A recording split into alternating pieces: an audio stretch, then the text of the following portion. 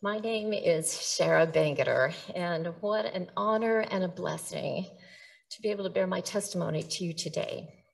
Brothers and sisters, we are living in a world of change. It is full of challenges and changes, and we just can't escape it, can we?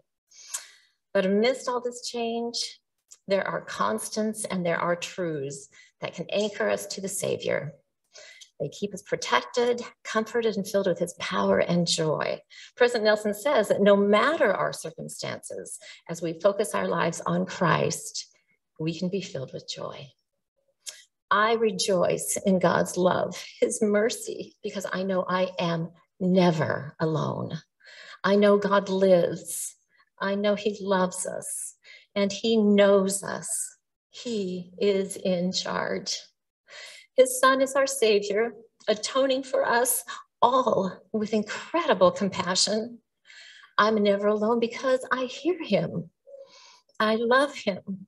I want to do his will, for he has always led me, guided me, protected me through all the changes and the challenges of my life.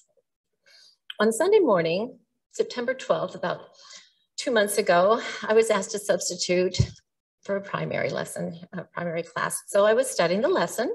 It was all about how our adversities can be for our good. I was listening to some beautiful music too. The words were like, slow down, be still, and know that I am God. Oh, the Spirit was so strong.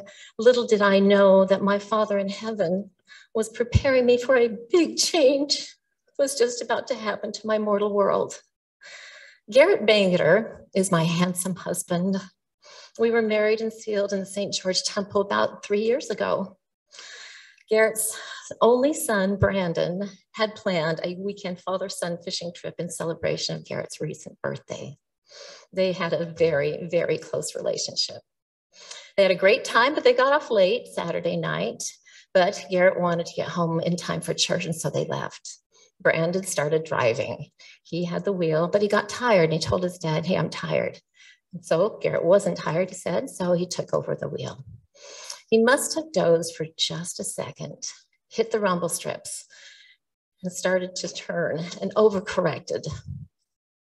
In that process of spinning, he turned and he started to roll down the berm through the deer fence and landed upright.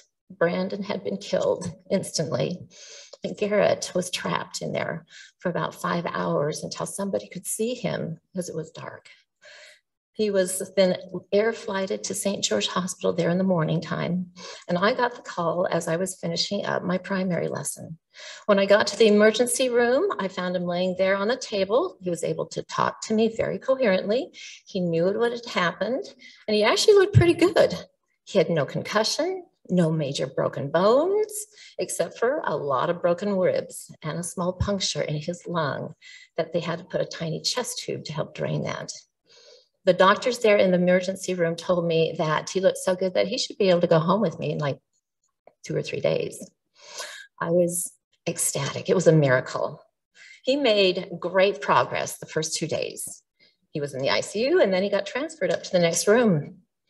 He continued to do well that 3rd day. It went really well.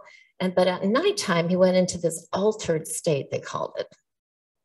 At first, I thought it was because he had too many pain meds, or maybe the anguish of what had happened to his son.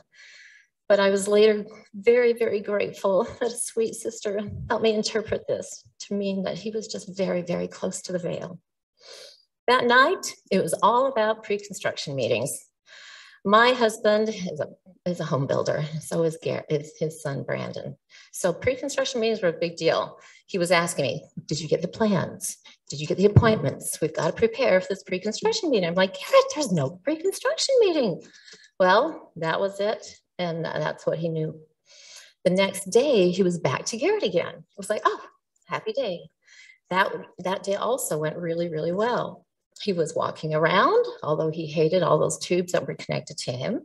And I even helped him shower, and he got the chest tube out. And Garret even, this is very sweet, he had us both kneel down on that hard hospital floor next to his bed, and he offered that last family prayer. It was such a sweet, precious moment to hear him. The doctor said everything looked really good and we would probably be going home that next day.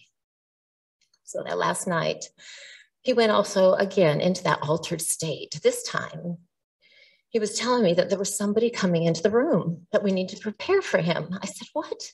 How do you know? He said, that's written right there. And it was that whiteboard that was in our room about how the nurses like made notes on it.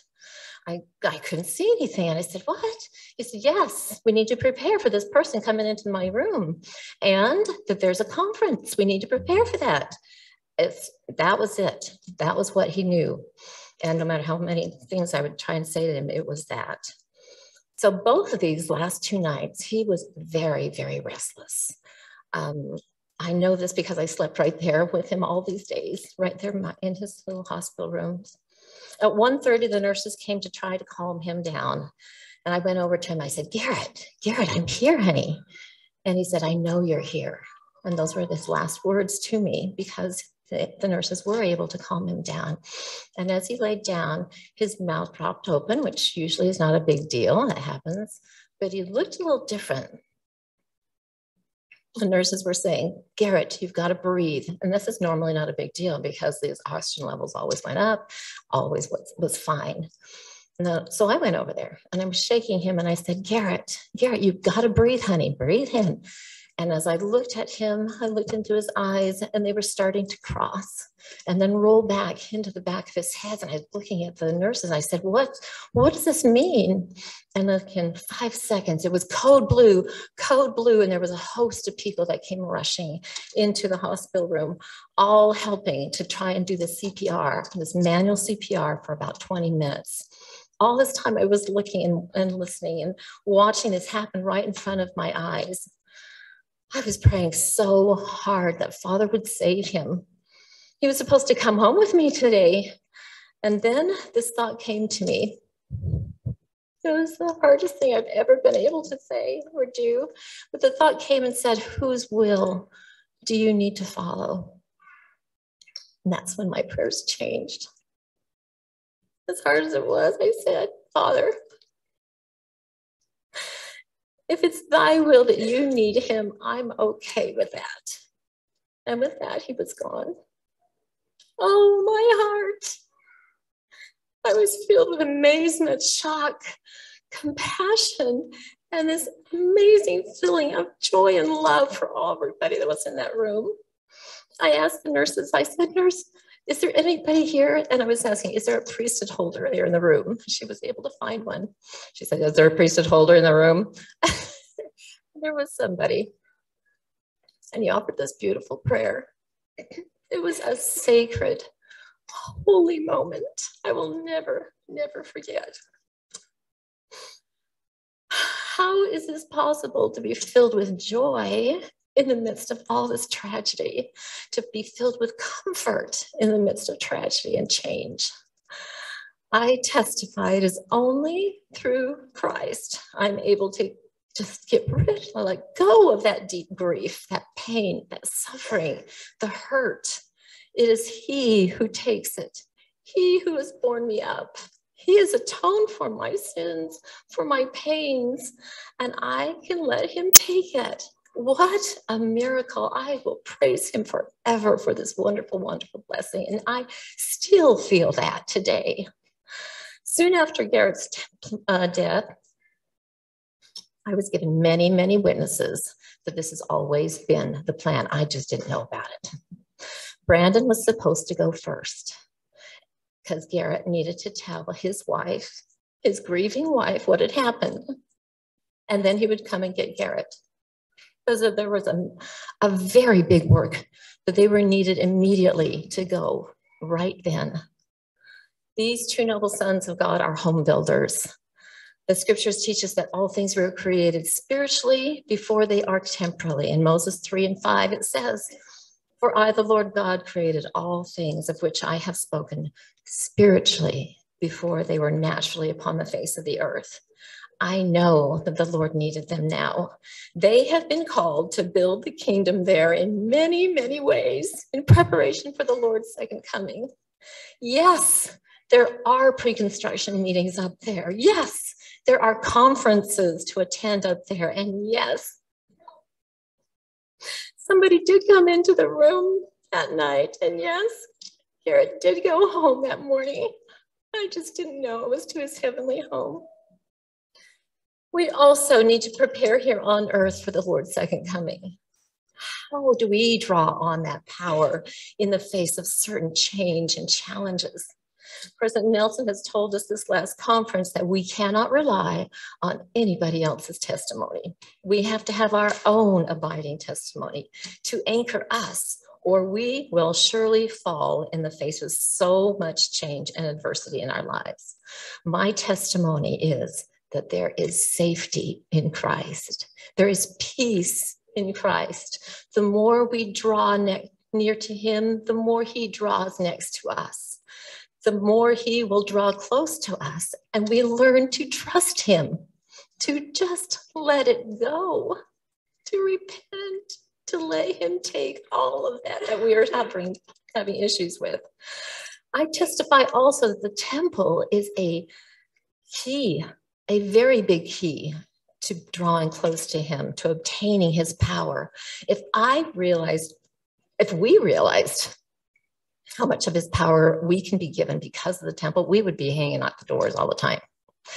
Temples have always been God's focal point for us because it's only through the temple that we become eternal families, which is God's life. If you really want to get to know someone, come to their home. Come to the Lord's sacred home to learn, to be taught, to serve. This power comes through regular temple worship and work for our kindred dead, through the glorious ordinances, covenants, and promises therein. The scriptures tell us that our dead cannot be saved without us, and neither can we be saved without them. I have always loved going to the temple, but now I know and I understand more fully why I am filled and sustained with his power. So the week after Garret's death, I went to a temple session, an endowment session, and as I was going through the veil for my kindred dead, I was overcome so greatly by those last words and those last promises, I could hardly speak. It was then that I realized that I'm doing work for my kindred dead, but I am their posterity. It's me that those blessings of power in the priesthood are pronounced. We are both helped and saved together. I know that they are keenly interested in helping us. What power, what love, what joy. I feel this power every day and rejoice and praise the Lord for his goodness, his mercy, and his miraculous plan of salvation. In all the changes we experience in life, he is always there for us. We are never, ever alone, and he will take that burden from us. He will fill us with comfort. He will fill us with joy if we let him. It's only through the atonement, his atonement, that enables us for all of this to happen and allows us to be like him and to live as eternal families in incomprehensible joy and happiness, never to be separated, in the name of Jesus Christ. Amen.